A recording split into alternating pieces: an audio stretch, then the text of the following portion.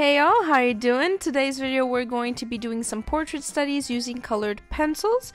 Mine are the Prismacolor Premiere, and I'm going to be doing this in a more realistic style. So buckle up if you want to see me do that. Before we get into the actual process, I want to say that today's video is kind of simple, and the reason for that is because I've been really struggling with anxiety lately, and it's been a really busy week. I've been also having really bad migraines, and this is all I could whip up for you guys, but I hope you enjoy it nonetheless. So yeah, I guess that's all I have to say. I want to get into the process and kind of explain to you what I try to do when I'm approaching something that I'm not 100% comfortable with, or just like trying to figure out as I go, and that's the case definitely for these. I'm very comfortable with portraits, don't get me wrong, but when it comes to coloring them, it's usually, for me, it's one of two things. It's either really bad or pretty decent, and to make sure it was pretty decent for this video, I went through a few steps, and I want to go over those with you in case you are also struggling with your confidence in doing portraits or anything similar to this, or more realistic studies. And yeah, so first things first, I start with a simple sketch. I don't overdo them. I don't shade a lot of the sketch. I just lay down things. I focus on proportions. I focus on, making sure that certain areas that I want to be present are present. And if the shapes are too intricate, too detailed, I'll just as I did with the curls of the second portrait I'm drawing, I'll just block in the shapes and then go in when I'm drawing and kind of do it more like, I don't know, intuitively, so after having that most simplified sketch, I'll then erase half of it, right, with a kneaded eraser, just to have just a slight touch of the sketch underneath what I'm drawing, and then I go in with the colors. Now, so the way I went about this was I first off chose the colors that I was seeing in the reference picture, and I tried to exaggerate the colors that I was seeing. So if I was seeing a more blushy tone, I went for a pinkish, but then I knew there was a shadow where the contour of the face was going to be, so I went for an exaggerated shadow. Instead of going brown, I went a dark reddish color because that complements the pinkish, and it kind of went like that. For the darker skin tones, I really love adding oranges and yellows and reds, so I also did that. Even for the shading, I went with purples and dark reds instead of going in with just dark brown, or just black in general. So I just did that exercise in my mind before starting the portraits and not during, so it just simplified the process for me. And then I went in and laid a base layer of color. Now, mind you, this is a habit I have. It's not necessarily a good one. So in this case, it was pretty good because it laid the base. I put my colors on top, so I knew what the colors would look on the more general color of the portrait.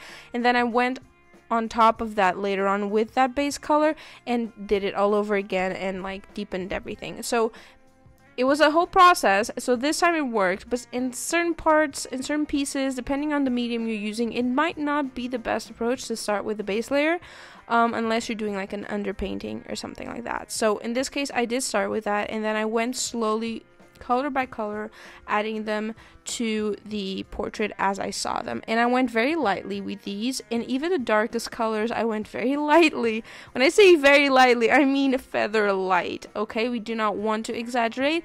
And with this type of pencil, it can get really waxy, which isn't to your benefit at all, because Prismacolor pencils, when you go really ham with them, and they reach a limit of what they can draw. They won't draw more on top of anything if they're too waxy. So you have to really be careful to not overdo it. Plus, for the look that I was going for, I wanted this to be a very textured pencil look, and so I didn't want to have those very opaque areas as one can have with these pencils. So I went very lightly and started to build up. The key here is to go slowly, to go very lightly, to brace yourself, be patient, trust the process. It won't always look good, and then slowly add the detailing. So you go from broader areas to more detailed areas, okay? And make sure you don't exaggerate with the darker tones, with the darker colors that you're going to be using,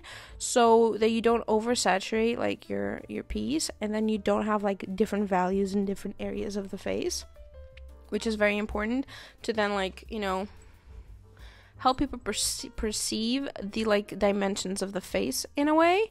When it comes to hairs, I do want to say I'm a very, very simplistic hair person. I don't usually add too much detail.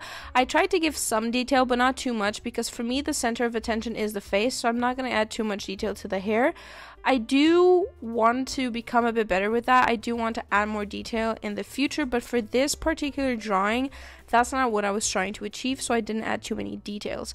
Plus, for the curly hair girls, that was already a lot of detail. The curls already add a lot of texture and detail, so adding even more detail on top of that, I felt was going to steal the thunder away from the faces that I was having so much like thought into and like hard work put into, and I didn't want that to happen. So yeah, I focused on the broader strokes and then went into the more detailed, and again, always building up. I think that's the trick. When you're really unsure of what you're doing, don't go ham on it, you know? Don't just like commit. Go slow, take it easy, trust the process, you know? Don't make any like decisions that will be like done, you know? With these pencils, it was what I was saying earlier, it's like adding too much of like the product onto the paper, and then it gets too waxy and you can't work with it. So I was trying to avoid that, because if you make a mistake, you can later on fix it. Whether if you go on all ham with the pencils right in the beginning, you won't be able to fix anything. So make sure that you're taking it slow, and really just, you know, taking your time and being patient with the process. If you're having a harder time to choose like colors and stuff, try to like go towards a color that you're not super uncomfortable with, but you're not super comfortable with. So for example, dark skins. I love painting and coloring dark skin. I love it so much because I see the colors so perfectly versus like really light skin. So if you're like looking at the cheek and it seems orangey to you, but you don't want to go full orange, go for like an orangey brown, for example, or go for like a darker orange instead of a brighter orange, so it doesn't pop off too much, and you can go lighter and build up on top of that. If you see a shadow and you're unsure if it's like purple or bluish, or, you know, just choose a lighter color, one that's not like too vivid, too, you know, bright, but that's also light. And that you can just, you know, lightly dab it and try it out. That's what I did with the first portrait. I don't know if you've noticed, but I added a little bit of blue pencil to the first portrait in the shadows, and that was an experiment to me. I didn't want to risk it too much because I kind of like the purple a lot more, but I still tried, and I think it looks pretty good, and I do want to do that more in the future. So just try it, but don't overcommit to it again, you know? Keep experimenting. The idea is to like practice with a purpose. My purpose in this was to like stretch out the colors, you know, experiment a bit more with the colors that I was going to choose, and really just take it slow and take it easy, what I've been talking about this entire video. So definitely putting a objective, a purpose into your study instead of just like, I'm just gonna copy this photo, is a lot better. Setting an intention is a lot better for your practice than not doing it at all. Trust me when I tell you that's gonna make you improve a lot more than just mindlessly drawing. So setting an intention, following through with it, and really like taking it easy, trusting the process is definitely the way to go. It is like, again, a process, and you know, throughout this process you might think, what the hell am I doing? And trust me, I thought about this in the third portrait. I was like, fucking hell, how is this, like, how am I gonna finish this? Because it was looking too much. It was just too much.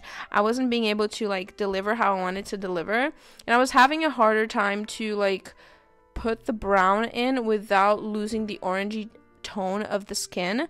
So it was a process, but I had to trust it. I had to take it slow and just build up and trust the process, and it went there. So definitely, if you're feeling a bit overwhelmed, you know, and you need a break, take a break, but just, you know, it will get there, and if it doesn't, it's just a fucking drawing. You have opportunities to do it later, you know.